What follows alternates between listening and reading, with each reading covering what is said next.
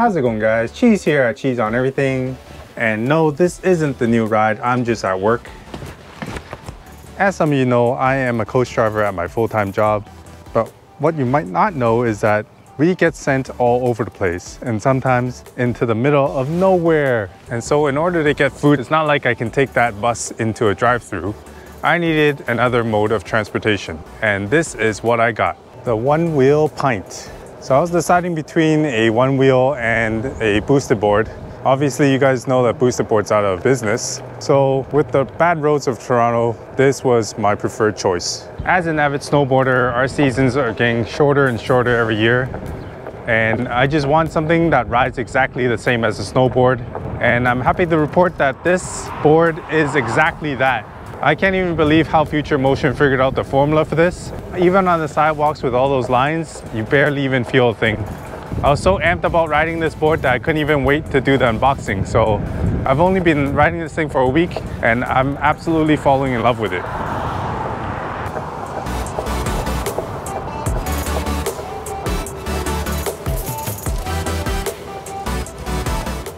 So this being 23 pounds is not too heavy. It's easy for me to carry, especially with that mag handle.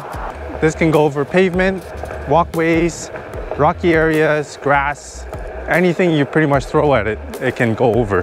The 10 to 13 kilometers equate to about an hour to an hour and a half of riding, depending on the terrain. So that's more than enough time for me to go grab food or anything I need and come back to the bus. Now that I'm downtown, I'm gonna test out the agility of this one wheel by going down to Lakeshore, where there's a lot of foot traffic, cyclists, and other electric vehicles.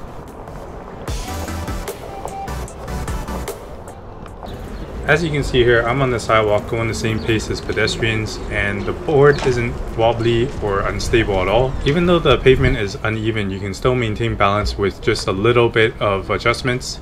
Once you get used to riding this thing, it becomes very natural and it becomes a part of your body. And when you really need the power, that 10.5-inch wheel and the 750-watt motor really gives you the power to accelerate past anything that's in your way, as demonstrated here as I passed the two pedestrians. You'll notice that this board is so quiet, they didn't even realize I was behind them until they looked back.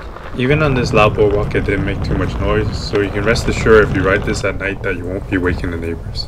There are LEDs on both sides of this board. The rear lights are a really nice touch for motorists to know of your presence on the road. However, I do feel like the front lights are a little bit inadequate, because even riding downtown at night, I couldn't really see the bumps on the road. So that's an area where they could possibly improve on if they make a version 2. Alright, so been riding this board for about a month now. I've done 200 kilometers on it.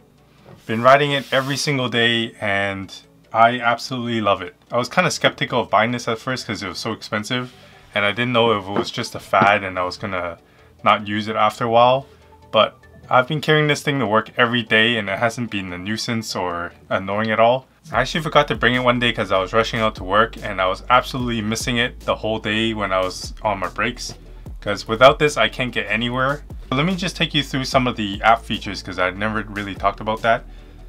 This app's actually very intuitive. The UI is very clear and there's no second guessing what is what. It shows you the speed, the trip life, the battery range, the regen and the usage. And it has 3 profiles. You start out with Redwood, which is kind of a beginner mode. I wouldn't recommend using it at all because it doesn't really give you enough power. I found that when I was learning on Redwood, it actually hindered my learning performance. I currently ride on Skyline, which is the most aggressive profile. I found that it gave the motor the most amount of torque to accelerate you when you need it or to make those tight turns, and it'll just hold the grip for you. You also got 2 other profiles, which is Pacific and Elevated. With Pacific, it felt like I had to really lean forward for it to go. Elevated is just a profile for you to go up hills, which I didn't really find that useful because I think that Skyline could actually do it all. Some other features are the light mode, which you can just tap the screen and it'll turn on and off.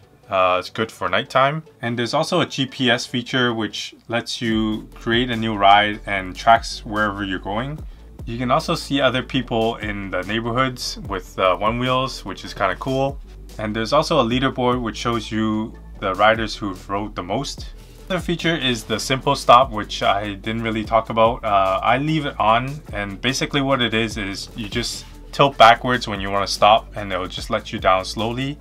With the older Onewheels, you either had to jump off the board completely or just take your heel off one of the pads so that it disengages. But with the new simple stop, you can just lean back and the board will just let you down slowly, which is a feature I really liked when I was riding downtown, especially in the bike lanes with other cyclists there. So I can just lean back and then stop and wait like everybody else. So with all those great features, let's talk about the elephant in the room, which is the price. It is expensive at $1,300. Right now you can get it online for that price. You might end up having to pay custom fees. As I did, I paid an extra 200 bucks to FedEx. But if you were to buy it here at the local shops, it's gonna cost you $1,500 anyway, so either way you're paying around the same. To compare this to other electric vehicles, they're all floating around the $1,000 Canadian range. There are a couple of scooters around $500-600 bucks, but it definitely can't go into a lot of the terrain that this can handle. Overall, I think this is the most fun and the most versatile electric vehicle on the market today. I might think about changing the tire to a treaded tire when winter comes and see how this thing performs in the winter time. But for now, I do have a couple of accessories coming in, so stay tuned, hit subscribe, like this video, and I'll see you on the next one. Peace.